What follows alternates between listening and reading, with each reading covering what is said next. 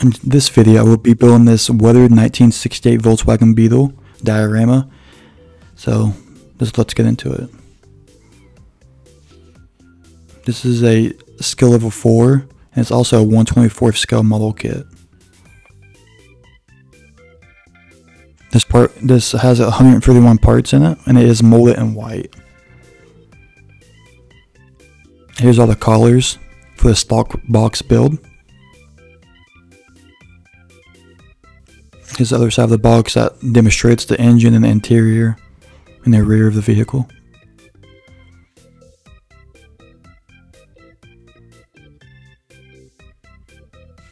This box is not saran wrapped like most of them, because it has like these 4 pieces of tape that holds it together.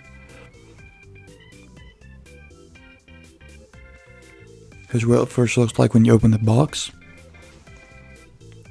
That's not a nick, it's just a piece of hair or something. Here's everything that's included in the model kit.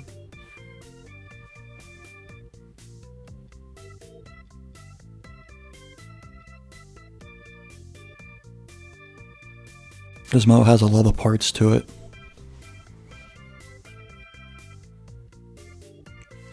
This is a highly detailed model kit. It's a really nice model kit.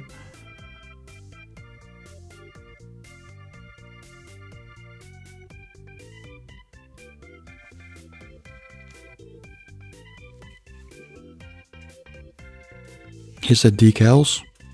Some really nice decals. And I love Revell's instruction manual. They're so nice. Always laid out really nice.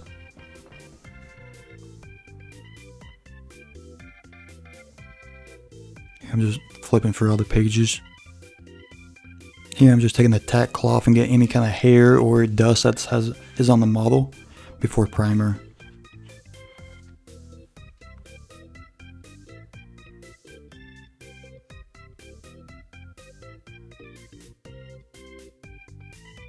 I'm using this Badger Res primer. I highly recommend this stuff. It's fantastic. One of the best primers I've used. And I also have different colors you can get. I'm using the Iwata Eclipse airbrush here. Here I'm just priming the model. Before this clip, I already put 1 coat of primer on here, so this is the second coat. I add 2 coats of primer. I'm building this kit into a diorama, like a weathered diorama, but I enjoy building the model kit as well, so I always build the model kits when I'm building dioramas, even though a lot of it's going to be hitting, because I just enjoy it. Here I'm using the craft paint, a red craft paint. But I changed this color multiple times. It turned out to be red, but I didn't like red. I mean, this paint actually turned out pretty good, but I didn't like the redness. And I stripped it 4 different times, and I guess I got sick of it and painted it blue. I really didn't know what color I wanted. I was just trying out different colors. Here I'm just adding little decals to the coil and the fan. These Volkswagens was air cooled, so they didn't have no radiator.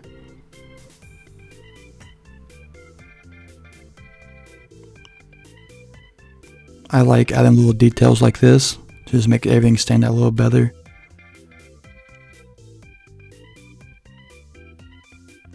I'm just using a toothpick to add the little bolts to paint the top of the bolt heads. A toothpick is what I use most of the time for fine details. It works really well.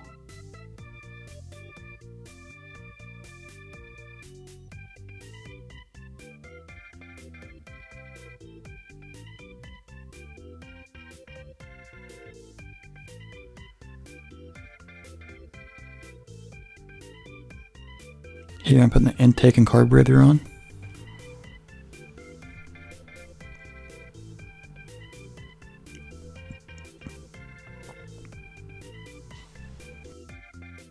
And I add in just little details here and there. We've warped ahead a little while so I get the whole engine's complete. I'm just adding some touch-up paint for details and whatnot.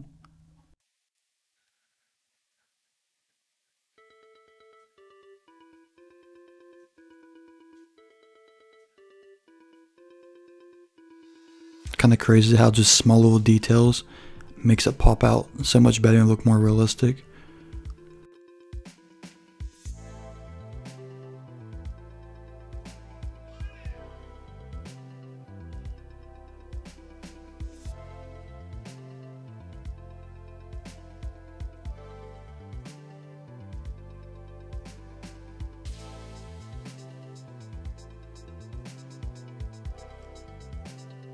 I'm using Ammo of MIG Blood Red to paint the distributor.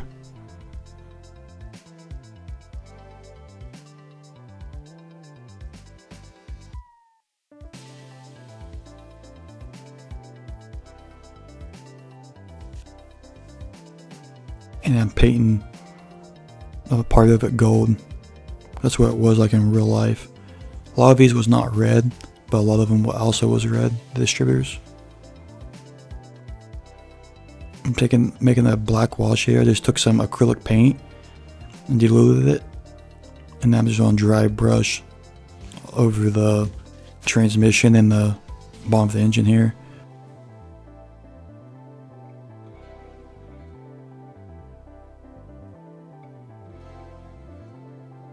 This was boxer engine, so the piece that sticks out on both sides is actually the heads.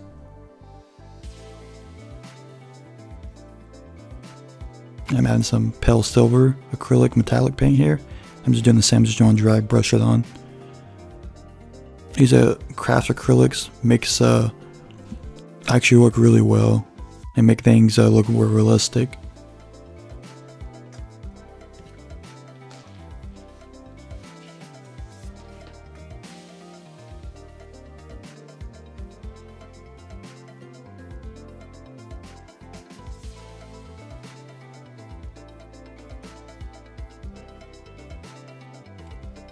Here I'm putting the heat shield on the heater boxes.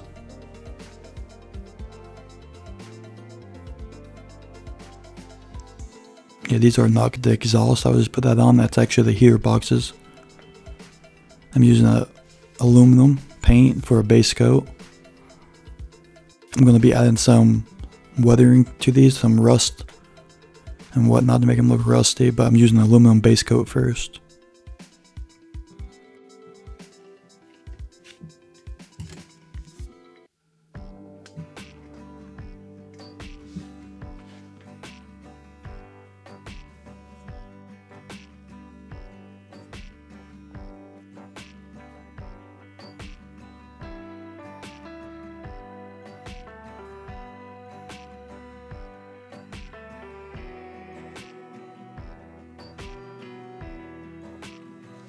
And I'm using the Vallejo Rust Stain and Streaking Kit.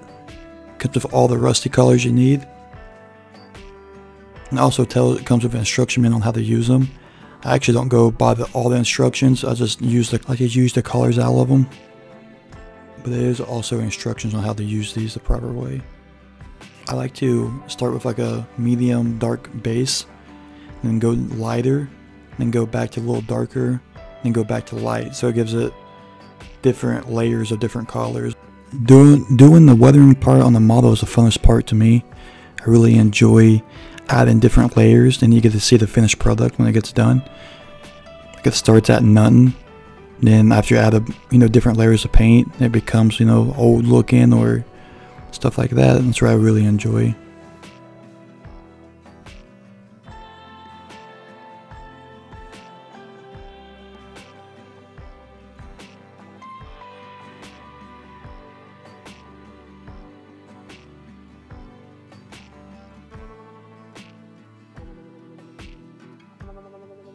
I'm adding a wash all over it, a rusty wash.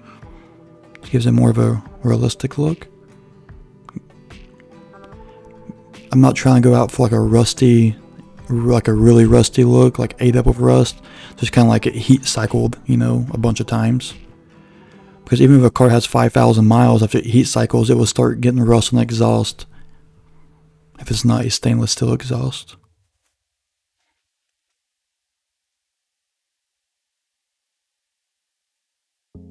Here's what it looks like so far. Then I'm gonna add a black wash to it.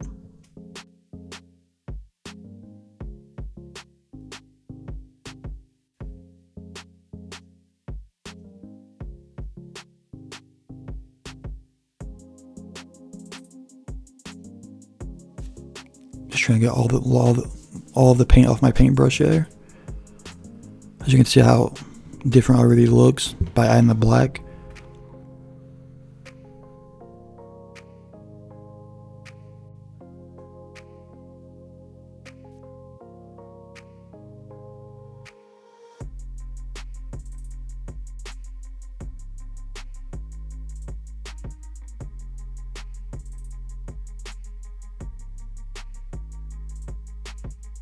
Here's what it looks like. Looks pretty good to me. I added the engine to the chassis. I have to paint the wheel wells and the suspension parts. And also the subframe.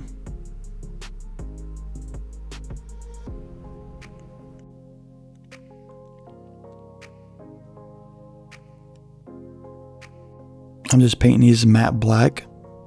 Paint everything matte black, and I'll go back and add the colors I like gloss or whatnot. But I leave the wheel wells matte black.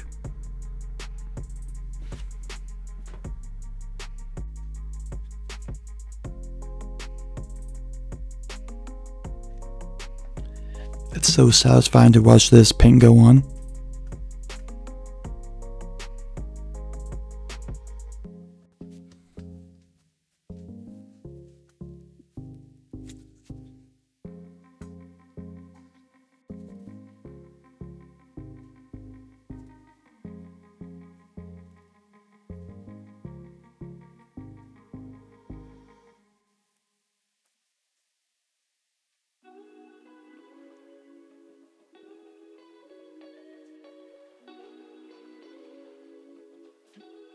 I actually should have painted this in my paint booth, but I tried to take the lazy way out.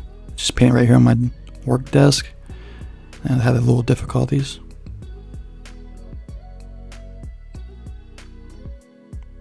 Sometimes the easier way out is not always the answer. As you can see, guys, I got blood across my desk. I take olive green and add it to black. It's like maybe like a 50-50 mixture, and it turns like almost like an olive drab color. And I spray the bottom of my model cars with these. It gives it like it kind of breaks up like the matte black color and adds a little like used color to it, like it's been, it's been taken care of, but a little dirty, dusty. You don't want to spray a whole bunch on there, just like miscoat it.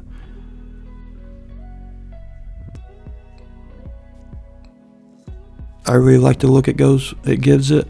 Some people may not. I think it looks like it's been driven and gets like dust and stuff under there, but it's not like coated in dirt or grease or anything like that. Like I said, even though I'm making this a weathered diorama, you'll never see the bottom of this because I'm putting a tarp over it. So I still love to build these models, even though I'm going to cover it up.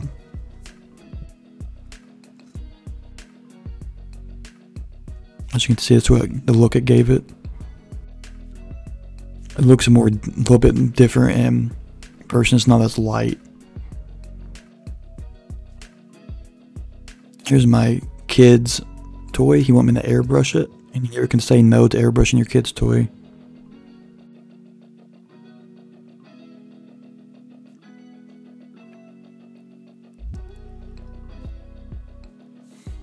I'm adding the subframe here.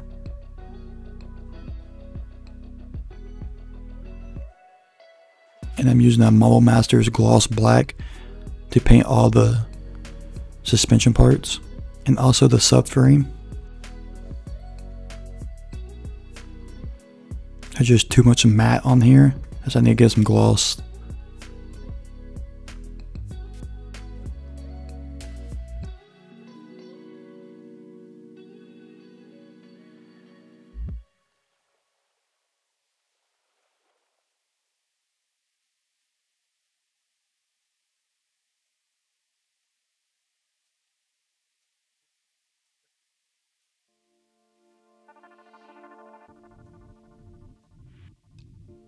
I'm just popping in the wheels to the tires. They go on very easy. Here I'm painting the dash. I really love to paint the dashes, but on this dash, I really didn't like to paint it. It came with decals for the dash, and it turned out horrible for me. And after that, I was over it. I didn't want to do nothing with the dash, but I added some more details. As you can see, the gauge cluster is really messed up. The decal did not want to stick, so it just like got wrinkled up and stuff. This kit also comes with a hood hinge. I call this the hood because of the engine's back there, but it came already in the kit, so that's really cool. I'm just using Elmer's white glue to glue in the glass windows. I like to use this and because it works really well, and you can wipe it off if you go on the glass. I'm doing a little sloppy job here because I'm building a diorama. It's not going to be perfect because it's going to be covered up, but I still enjoy doing it. I also built the interior, painted it, and I also added carpet, which is flocking.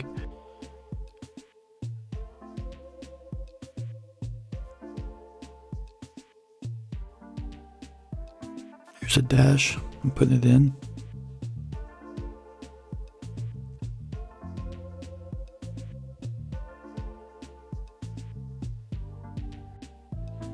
This part had a little trouble fitting here.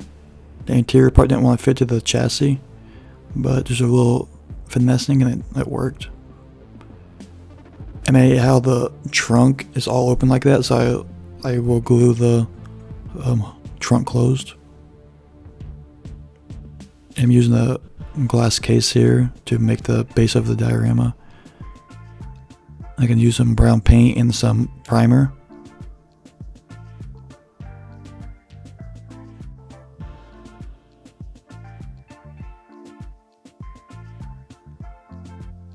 Applying the primer so the paint will stick to it.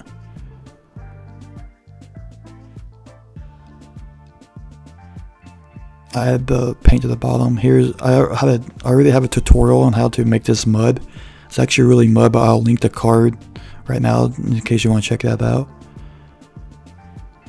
But it's just mud, real mud, like dirt and white glue.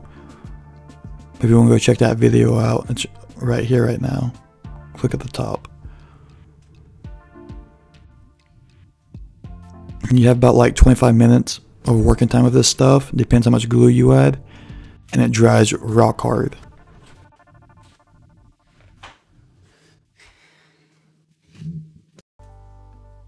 And just even it all out. This is a dirty process. So you better put some kind of paper towel or paper or something down from your desk.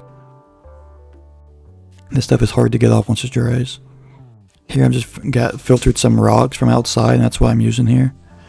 I'm picking out the big rocks that's out of scale. And when the mud dries here, the mud will act like a glue and hold all the rocks into place. These rocks will not fall off. I mean, a few may, but like, just glues them into place.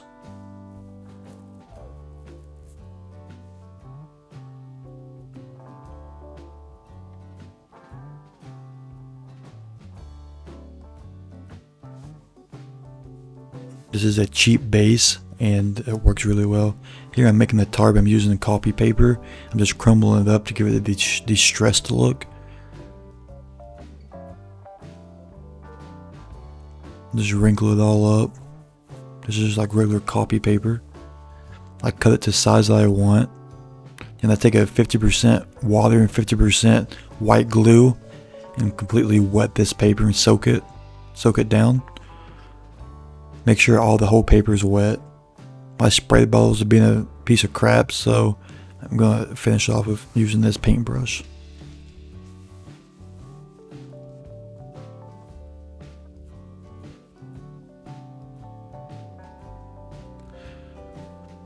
And I take the paper and drape it over the car.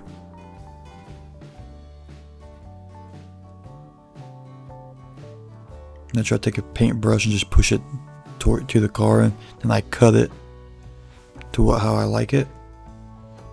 I don't want the whole car covered up.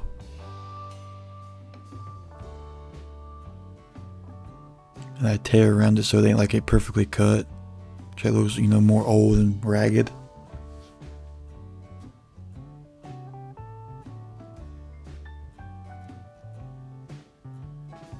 I take a toothpick and do some weathering on it. I add some distress marks and holes and tears and stuff like that.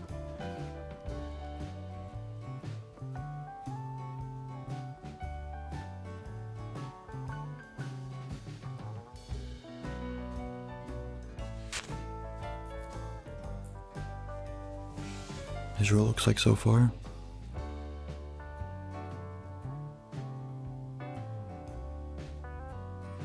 Take a blue paint here. It kind of matches the tarp collar blue. And airbrush it. I tried to paint this on by hand with a brush, and you can see on the side there, but I hate how it turned out, so I switched to the airbrush.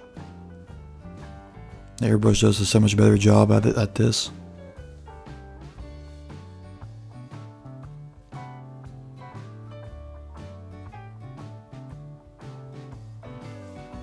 Here's what it looks like after 2 coats of blue paint.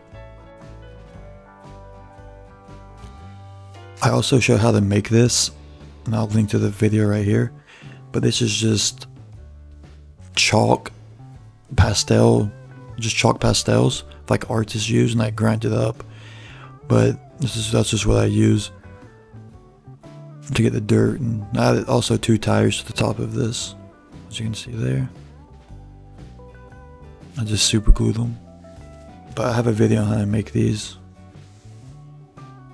There's not really a how-to add the pastels to make it look, you know, grimy and dirty. I just start from like a medium dark color and then go to light, and man, there's really no how-to. Just to your likings. I'm taking Spanish moss and just cut it into little tiny pieces.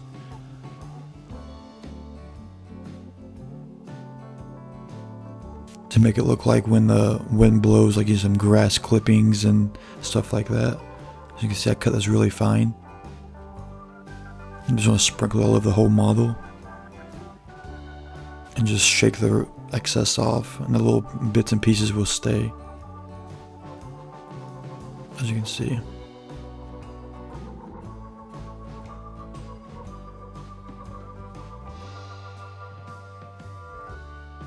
That's what it looks like. As you can see, the little bits and pieces, like pollen and stuff, like in real life. Make it look like. I'm just adding like greens, blacks, browns, just all different types of colors here. Just do it to how you like it. Because the look I'm going for may not be the same look you're going for. But I really enjoyed this build. It's been really fun.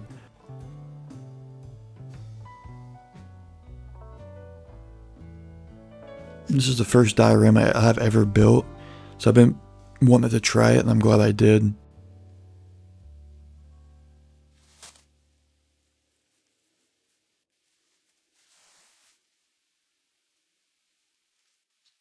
I'm just trying to blend in some of the powders there, so it looks like it's actually powder, so it just looks more worn.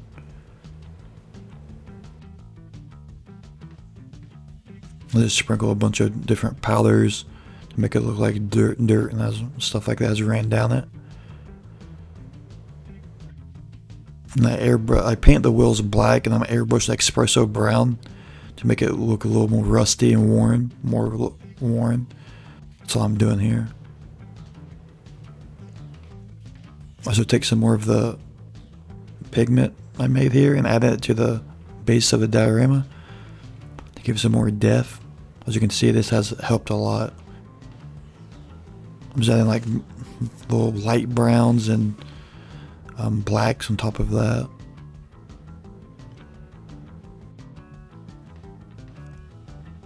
As you can see, it enhanced the look of this base a lot just by doing something so simple.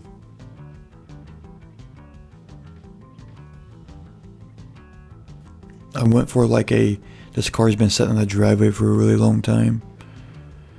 Like it was a forgotten project. Here's a spin around of it. I didn't want it like rusty and worn. I just wanted it to like just been sitting for a really long time. And I really love how this turned out. So leave it in the comments if you like this. But it's been really fun.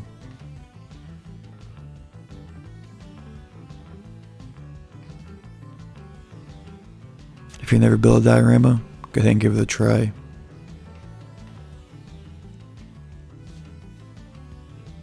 There's the engine of it, clean, because it's a brand new engine in it, you know, and just been setting ever since.